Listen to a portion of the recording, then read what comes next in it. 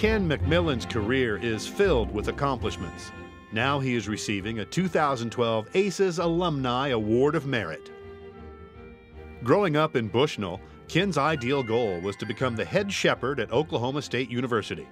His sights changed as he became involved in FFA, where he successfully reached leadership positions as Illinois and then national president.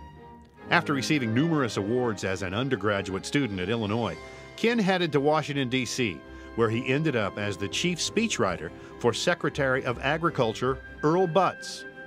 His experience in the nation's capital provided some valuable political and life lessons.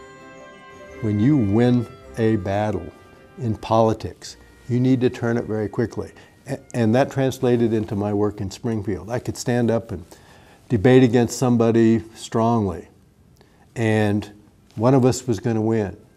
But you better not make it very bitter, because that person who's your fiercest foe today may be standing with you on the next bill, the next day, as your ally.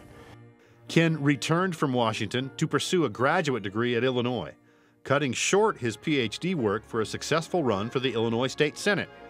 After Springfield, Ken served as fellow Illinois alum Ron Warfield's assistant when Warfield was president of the Illinois Farm Bureau.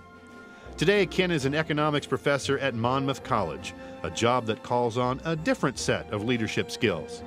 It is great fun to respond to their questions, to watch them grow, and to boot them out of there, prodding them for the future. So it's a great job, and I'm kind of glad the voters gave me a mandate to do something else, because I probably found something I like better than politics.